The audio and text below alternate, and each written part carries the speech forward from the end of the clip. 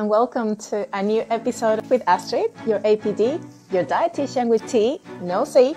And I'm joined today by Dr. Naiman, and it's going to be a really awesome conversation because we're going to talk about hypertension, diabetes, in general health and longevity. So it's underrated, overrated, but it's going to be really fun.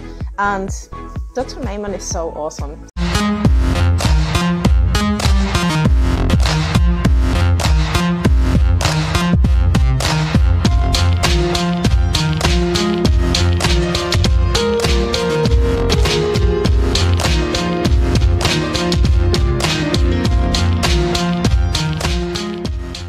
Moving now to underrated or overrated. This is how it's going to be fun. Okay, so this probably could be related to fat loss or longevity and health. It is going to be a little bit different for each. But now, egg consumption for health and longevity, overrated or underrated? Underrated. Love eggs. Eggs are amazing. Eggs are spectacular. So I'm a huge egg fan. Eggs are a staple for me. I highly recommend them. I think they're underrated. And they're very health promoting. So I love eggs. Okay. Multivitamins for health, overrated or underrated? Super overrated. So like every single multivitamin only exists to make money for the multivitamin manufacturer. And nobody really has to take a multivitamin. You really want to get these micronutrients from your food. Is it a totally terrible idea? No, but like you really don't need it. I don't take one. I don't recommend them routinely. They're usually not evidence-based, and so I'm not a huge fan. And I agree with that, especially because with a lot of people think by taking multivitamin, they sort of kind of use that as an insurance policy, and their diet is just shit. Right. So it doesn't. It is not trying to improve the quality of the diet, but rather, oh, I just take a multivitamin and continue to eat McDonald's, things like that. Right. Exactly. Now, cardio for health, is it underrated or overrated? It is underrated. Everyone has to be doing cardio. You have to do cardio. Like, please do your cardio. I'm basically begging all my patients, do cardio. You should be doing 20 minutes of cardio a day at a moderate intensity, or you can always trade off intensity for duration. You know, you could do 20 minutes of medium intensity cardio every day. That would be awesome. Or you could do 10 minutes of high intensity cardio or 30 minutes of a lower intensity cardio. You can dial the intensity and duration up and down like a seesaw, but please do your cardio every day, at least, 20 minutes of moderate intensity. Personally, I like to do high intensity and make it a lot shorter just because I'm trying to solve the equation for the least amount of time. But yeah, please do cardio. It's hugely underrated. More cardio. When you say that, especially for health, because we know that like when we're thinking about fat loss, there is not necessarily a huge need for cardio as long as you're in a calorie deficit and you're also doing resistance training. But cardio for health, it seems to be a little bit more related to other outcomes as well, especially longevity, fitness. We think about even mental health and different outlets that cardio can be used as a way to just get yourself in a better mental space and state. So definitely cardio for sure is underrated. But I guess the way that we think we should be thinking about cardio shouldn't be just running or doing like, I don't know, high intervals or burpees. Cardio could be just like moving around, just doing walking, just walk. And that as simple as that. Well, yeah, absolutely.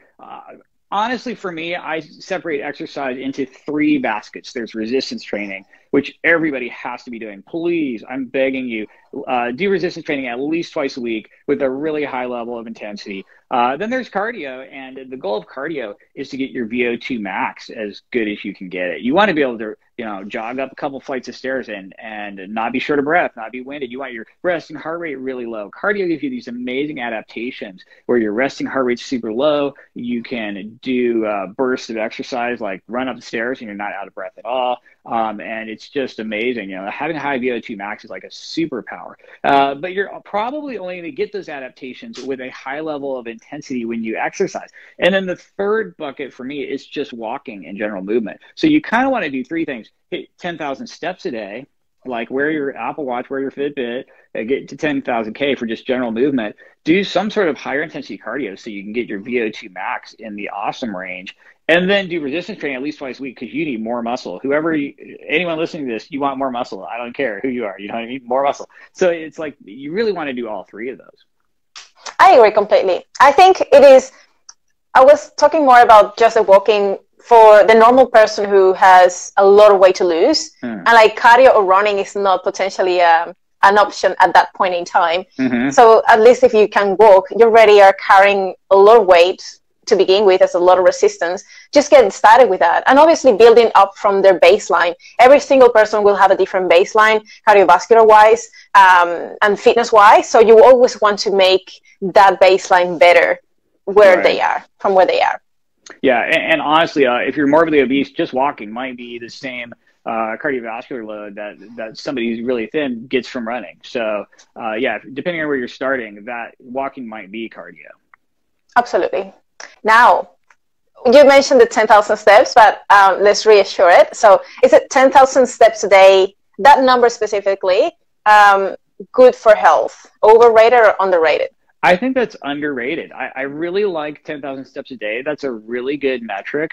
And I think your average person who tries to hit that is going to actually benefit hugely from doing so. So I think that's underrated. I think everyone should be wearing an Apple Watch or something. I'm asking my patients, wear your step counter, count your steps, try to hit 10K. It's a really good goal. That's pretty solid advice, I think. And so I think it's underrated. I agree. Now, again, I think it is good to know what the baseline of the person is, because if you take a person who is just doing 2,000 steps, you won't tell them, oh, just jump to 10,000 steps straight away, because that's probably where they're going to throw the towel and say, I'm not going to do it. So it's kind of getting them to a place where now you're ready to do 10,000 steps on a daily basis. Would that be your approach, or you kind of say, no, you have to do 10,000 steps a day? No, like all of this stuff, I'm going to copy Coach Greg Doucette and say just like harder than last time or more than last time, right? Yeah, so you're just trying to get it higher than last time. And that's the goal for all of this stuff. You want your, protein to energy ratio a little bit higher than it was before. And you want your step count a little higher than it was before. And you want your weight on the bar a little bit higher than it was before. And you're just trying to progress all of these things in a slow, sustainable fashion where you still enjoy the process and you're not killing yourself. But like just the same way I wouldn't tell somebody to just bench press 500 pounds out of the gate. It would be like, okay, take your step count, figure out where you're at, and try to move the needle. But I do think 10,000 K is a pretty good goal for your average person. Yeah. Okay. Glycemic index, is it overrated or underrated? It's probably appropriately rated. Like I'm not a huge glycemic index fan. I'm more worried about glycemic load, which is really just how many grams of carbs you're eating. So the load I'm more worried about. But I think most people know, oh, hey, if I just have orange juice and toast for breakfast and that's it, I'm going to feel awful 3 hours later. You know what I mean? So I would say that's appropriately rated. Okay. Resistance training for health and longevity, underrated or overrated? Underrated. I think your general populace is doing no resistance training at all, and that's a disaster. This is a public health disaster. I think resistance training is the single greatest public health initiative that could ever happen. Like if I just snap my fingers and everyone started lifting tomorrow, that would be huge. That would be bigger than anything else I could think of. So I think that's hugely underrated. And everyone has to be doing resistance training. This should be like mandatory. Like this should be a law or something. I don't know how to make that happen. If you're in a resistance training, you get a fine, $5,000 a month. There you go. Exactly. All right. Organic foods, overrated or underrated?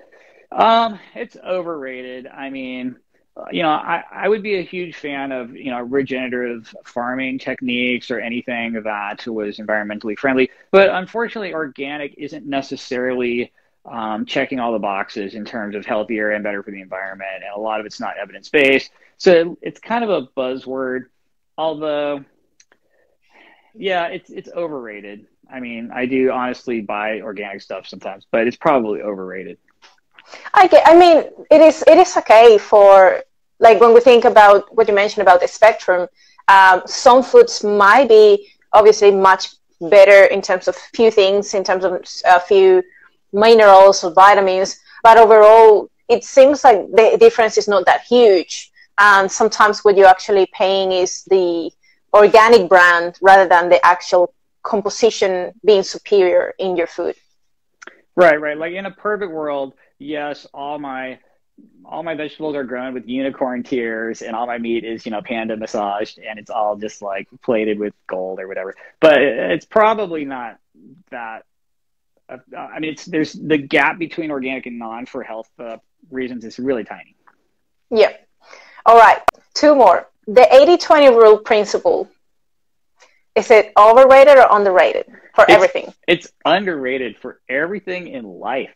So I think if people knew that just by putting like 20% of effort into resistance exercise, they could get, you know, 80% of their gains, boom.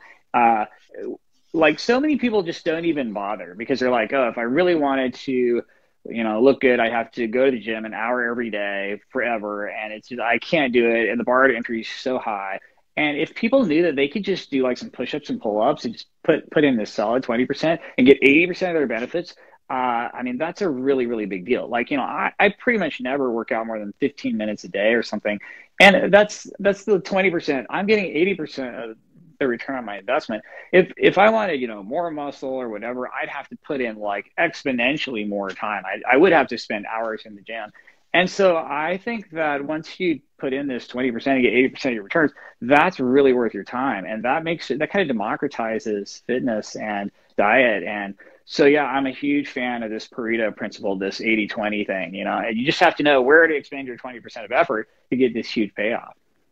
And what about when we think about the mindset on 80% of your diet should be whole foods, but you can still be somehow flexible and have that 20% extra, the things you do like, and have that balance. So 80-20 might sort of act on the other way around. Right.